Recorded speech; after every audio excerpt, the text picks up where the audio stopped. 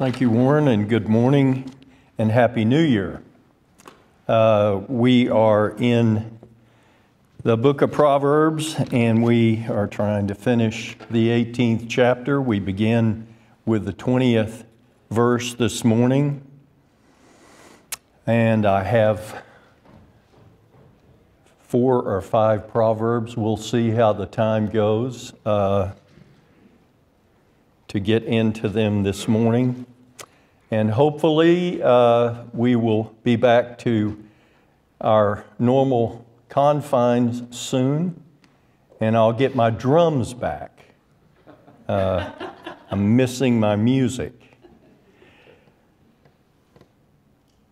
Here is Proverbs 18:20 as we begin our study this morning. From the fruit of a person's mouth, his belly is full. I'll make a comment about that word. I really translated it full twice. That is a very literal translation. His belly is full, and from the harvest of his lips he is full. 21, death and life are in the power of the tongue, and those who love it, each will eat its fruit. So what you have in 20 and 21 are 2 proverbs about communication, about speech and the use of speech and our tongue. And then here is 22, and it is domestic. One who finds a wife finds good and obtains favor from the Lord.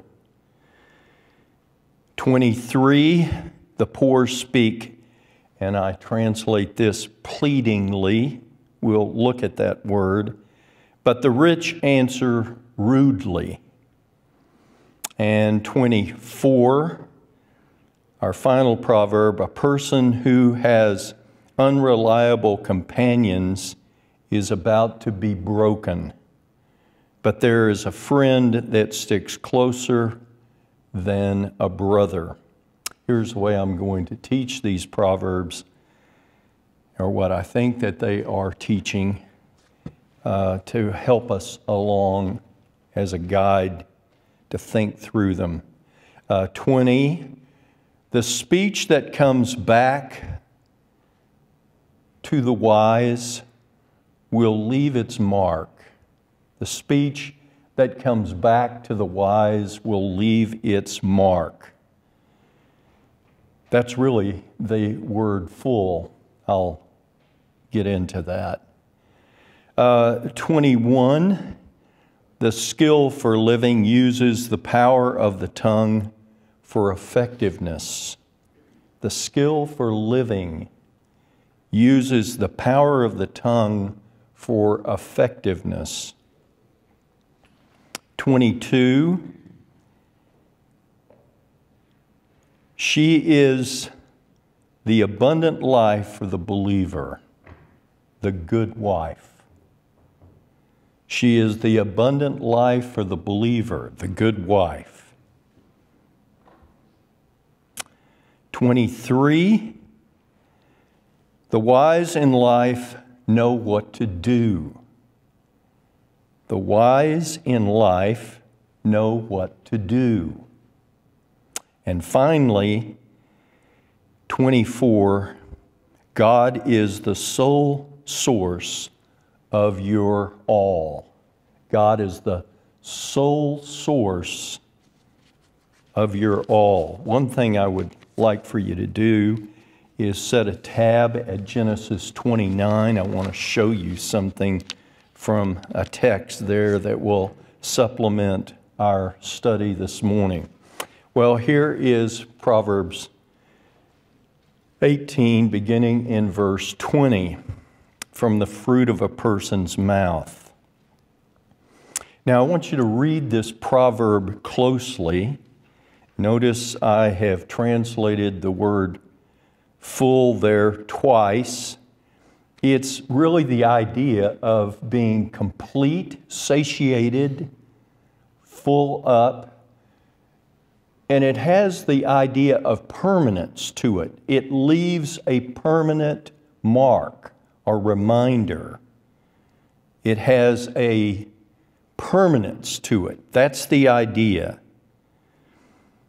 So the wisdom here, whatever the righteous says to impart to others, will in fact fully impact him as well. It's the idea that the righteous are individuals that other righteous people feed off of, follow, if you will. That would not only entail their speech, that would entail their daily walk. We are reminded of the apostles' words, "Follow me as I follow Christ." We think of the proverb, "Walk with wise, and you'll become wise." You see, we're always communicating good or evil, life or death, and role models, people of influence, they have their way on us, don't they? Leaving one with these words, "From the fruit of a person's mouth, his belly is full." It leaves its mark. Mouth here, the human instrument. Fruit would be the message itself. Now, we have a figure here with the belly. Your translation has stomach. It is a poetic device in the inspired language that is a part for a whole. The part of the body stands for the entire person or the attitude of a person. Here's an illustration. We say, that person keeps him under his thumb. Well, it's the figure of a thumb, of course, but we don't think of the thumb being literal at all. We think of what that means. It means he projects power. He projects his personality, his life over another person. That would be, the thumb represents the attitude, the life of the individual. So it is this use of stomach here, a part for the whole. But now look at this. We go from the figure of fruit, which would represent an orchard, to the image of a grain field. We had mouth previously. Now we have lips, which is exactly parallel to the mouth. Again, it's about speech. It's about communication. What we know is fruit can be good or it can be rotten. So to the harvest, spoiled if not taken at the right place at the right time. Now, the application is straightforward for the instruction in the home. The child is raised by the parent, taught wisdom, and now they go out and venture into the world. Will they take that wisdom with it, or will they let that precious instruction rot? That's the idea. Now notice the repetition, full again. Line 1 and line 2. The effect, what you put forth, good or evil, you will be given it back in full measure, good or evil. Now, I thought that was striking because that was Mark's lesson to us last week, the Sermon on the Mount, when he concluded about criticism. The way you criticize others, it will be criticized to you. The way you measure it out, it will be measured back to you. The idea of all of this, of course, is the greatest joy for a parent is to see his children walk in skill, wisdom, and all that that entails. See, you may be a surgeon, an accountant, an engineer, a lawyer, and your child may very well take up your ability to earn a living. They follow in your vocation, we would say. I go to a blood specialist a couple of times a year, and this lady's son graduated out of about 20 hours of pre-med from Georgetown University. And before the plague, going into his second semester, his freshman year, he had already picked up a research fellowship at the university hospital. He wants to be like mom and dad. He wants to be a doctor. They're both doctors. And I know that they're so proud. She talks about him all the time, and she should be proud. But here's the point. Being smart is not being wise. That's not what we're talking about, the skill for living. Brain power is not wisdom. Here is wisdom, Proverbs 1:7, the fear of the Lord. Your relationship to the Lord. That is the Old Testament equivalent of fear, fearing God. Righteousness is the life that we're called to, both in the Old Testament and the application by the power of the Spirit to the New Testament believer. And what is that? Disadvantaging yourself to advantage others. Being a servant, that's it. That's skill. That's wisdom. And that's what brings the parent the greatest joy, to see his own children walking in wisdom. And the proverb declares, as we have discerned and given it out, so we will receive it back. Now, that may very well be in the providence of God. You have to wait. You have to pray for your children, teach your children, and oftentimes they spin away, don't they? They go nuts on you sometimes. But look at the proverb again, full, leaving its mark.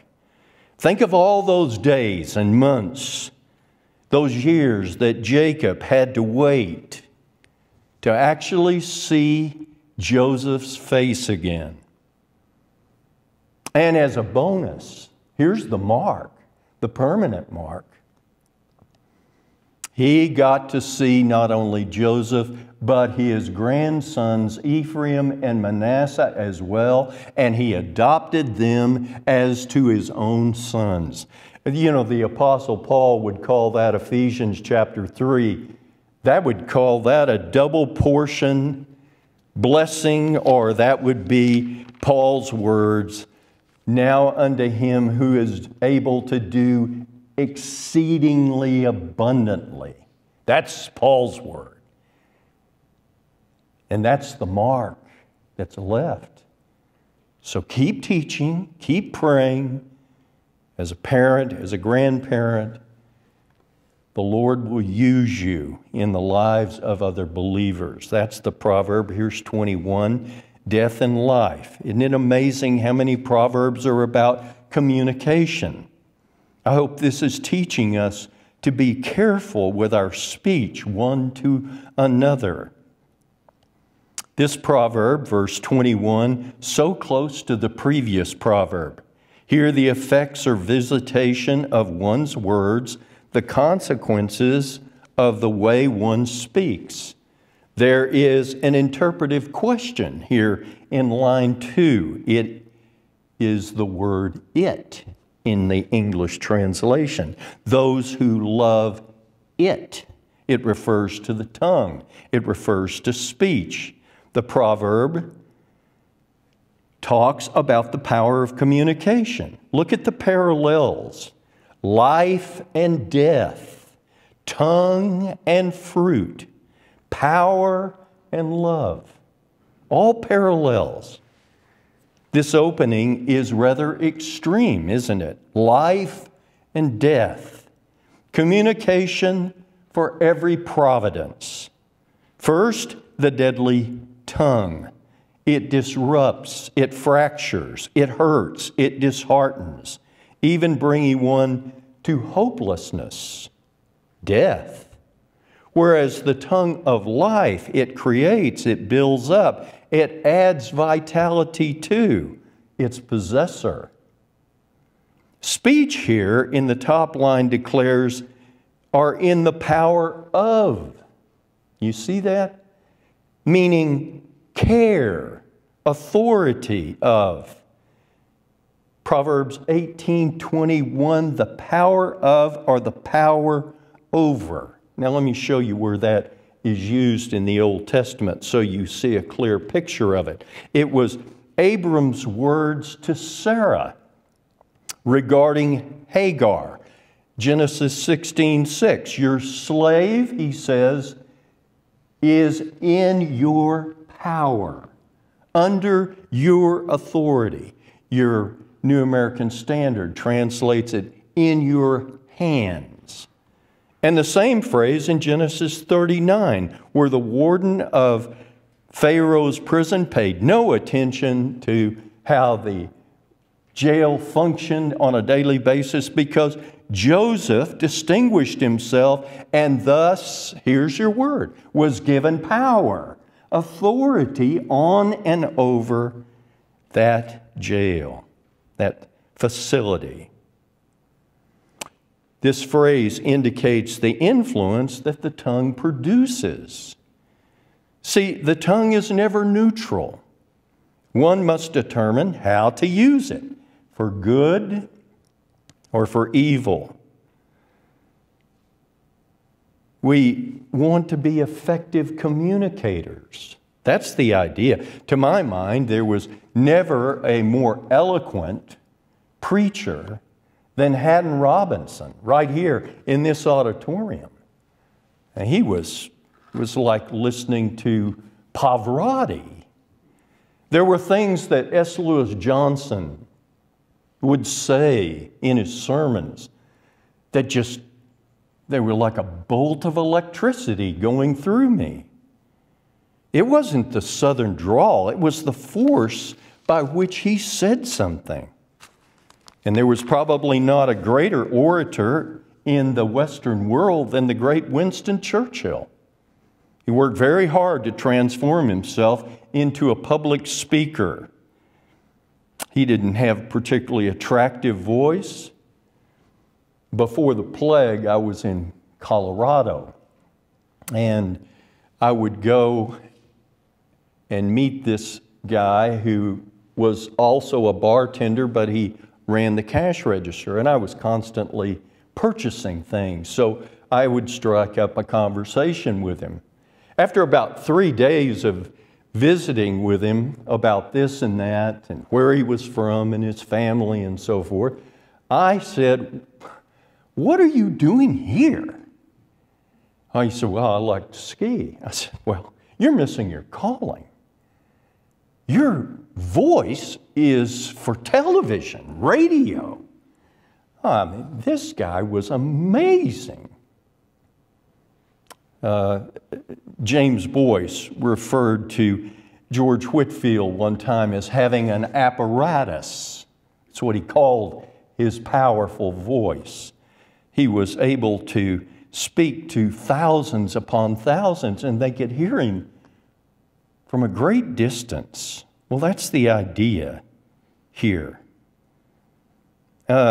Churchill didn't have that. He talked in monotone without much change in pitch or volume.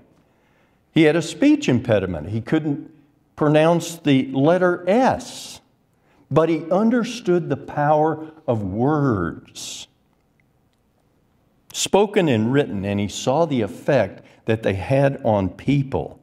Thus, he set about the task of working hard on his oration. Each will eat its fruit, says the proverb. What you determine to do with your voice, your communication, it's up to you. You can build or you can break. What are you aiming for? What's the end result? of you speaking out when you do. I can tell you things that Howard Pryor or Charles Howard said to me that are just as clear in my mind as if they had just spoken them seconds before. Let's work on our communication. That's the proverb. Here's 22. One who finds a wife finds good. Unmistakably, the wife is like the skill for living, wisdom itself. How do I know that? Proverbs 8:35. Proverbs 8:35, the one who finds me, wisdom, finds life and obtains favor from the Lord. Now look at this. One who finds a wife finds good and obtains favor from the Lord. Unmistakably written exactly that way. Now when I started working on this proverb, I sent a text to my son and my son-in-law, and here's what I said. If you want a happy marriage, you get up every day and see how you can serve your wife. The true leader is the servant in the household. The Lord, Jesus, taught us that in the upper room when he washed the disciples' feet. That's Matthew 26:14. So that was my counsel to them. Look at this opening verb, to find. Now here's where the proverb gets a little complex for us. It has, this first to find has both a vertical as well as a horizontal application. So follow me here. Let's think first of the horizontal. That would be you finding. Now, how do you do that?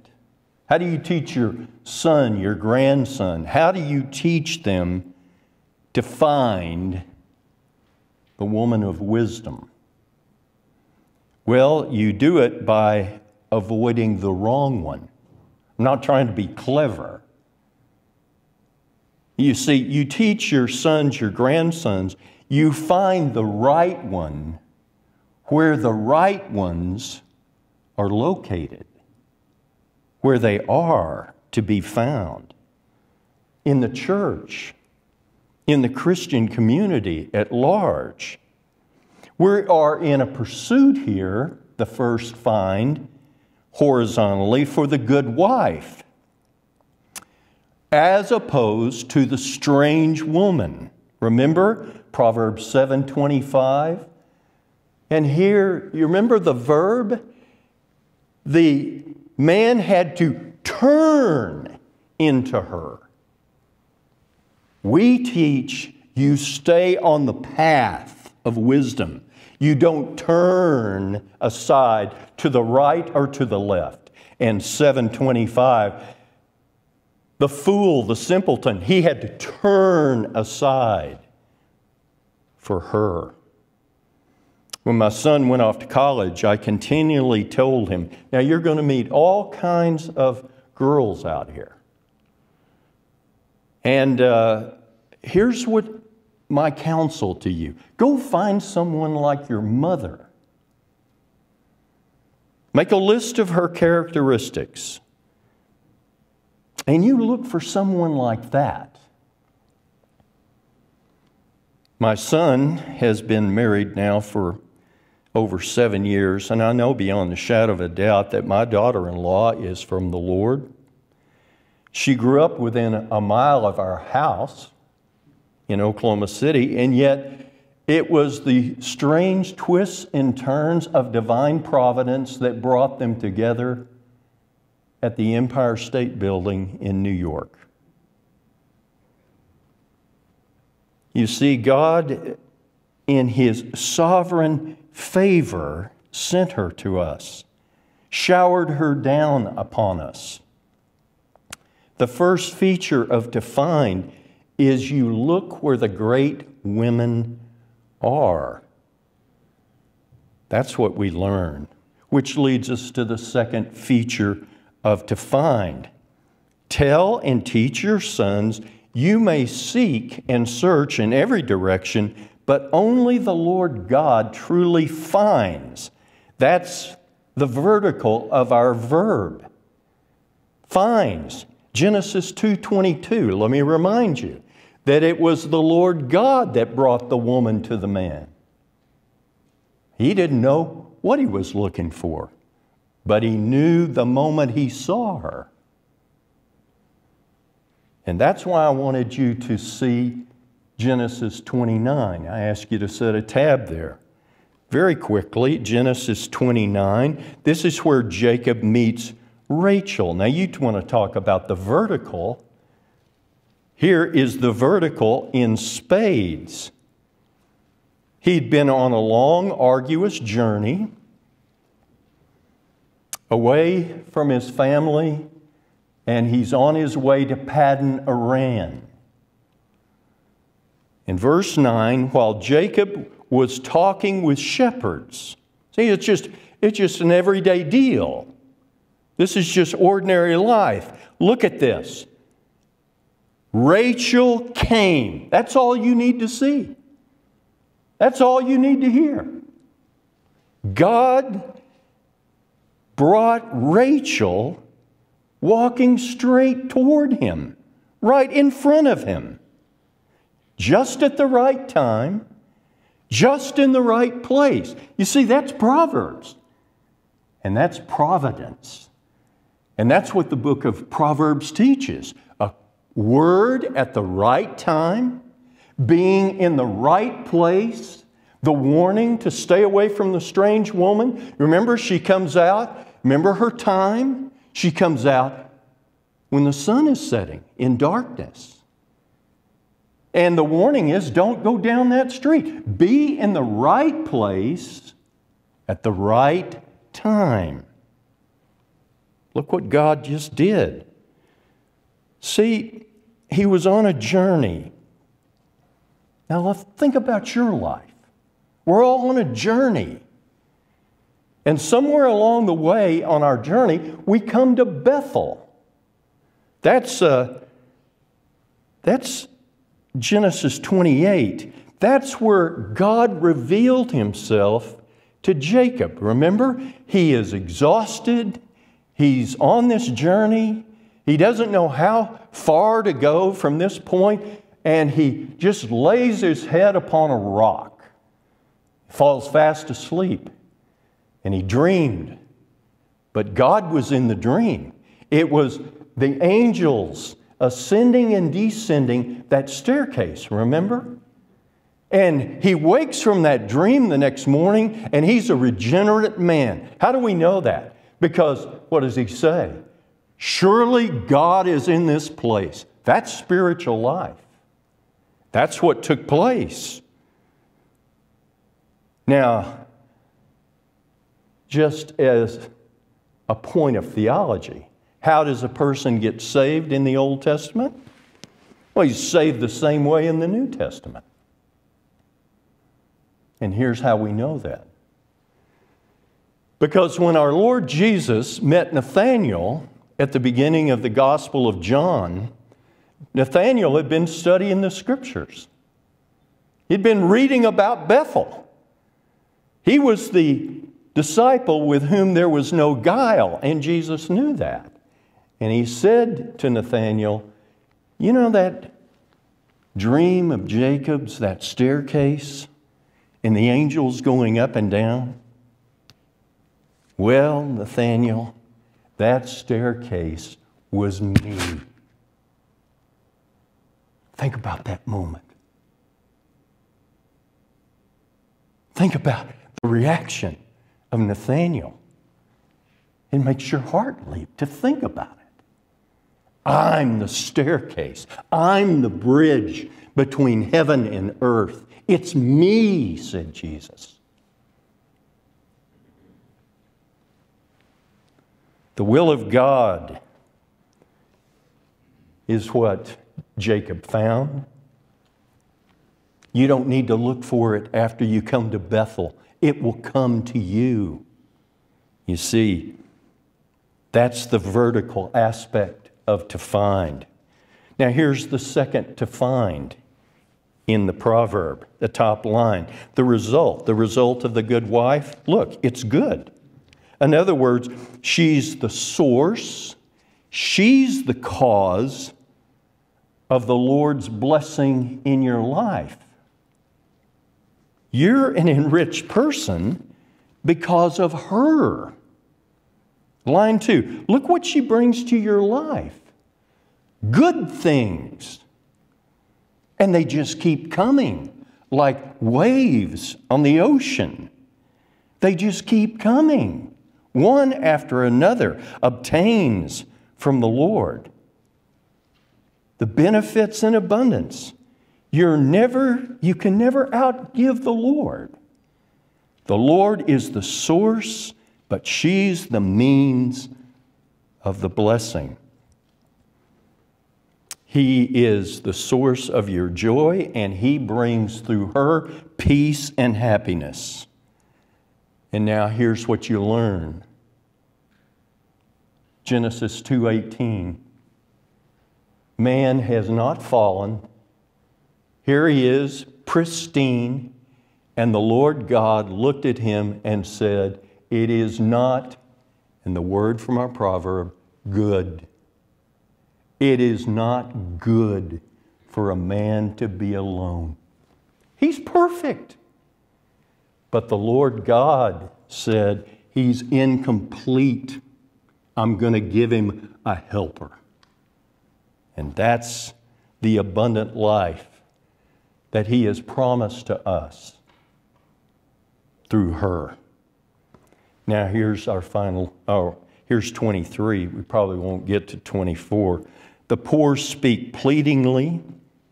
New American Standard translates that, utters supplication, but the rich answers rudely, roughly, harshly.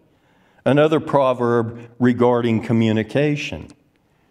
We leave the intimate relationship of the husband and wife now to polar communication here between the rich and the poor.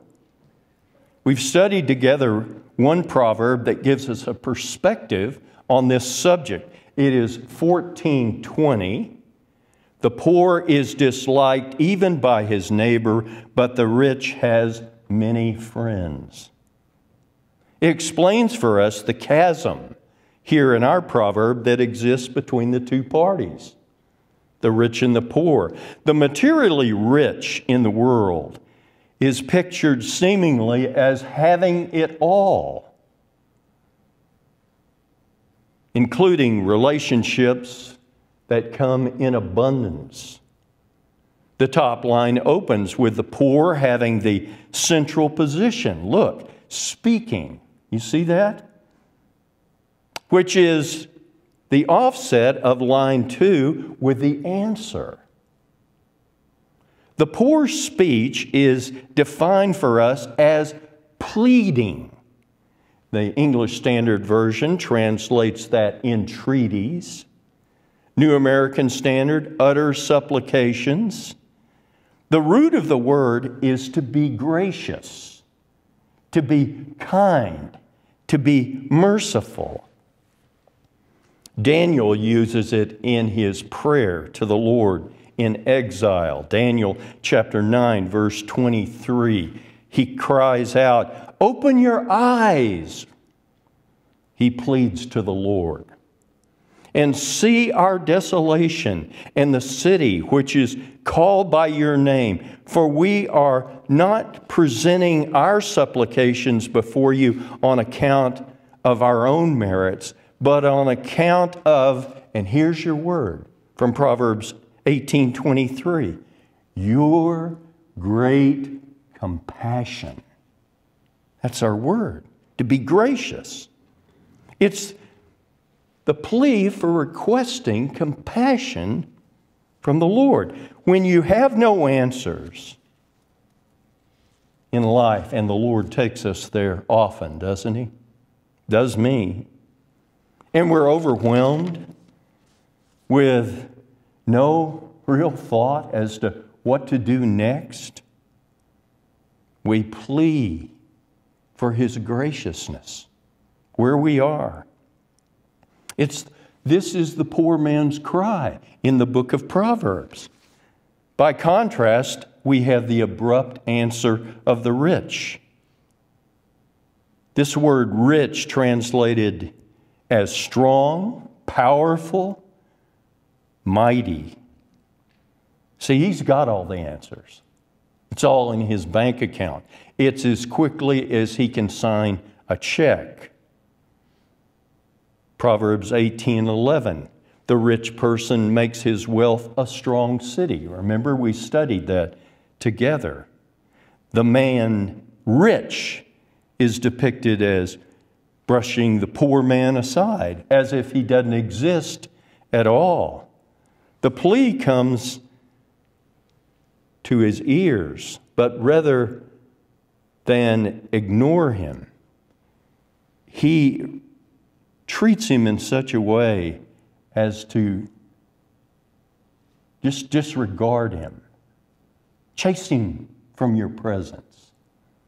We think of Ebenezer Scrooge, walking down that cold street on his way to his house, and the poor were calling out to him, and he would curse them, brush them aside, speak harshly to them.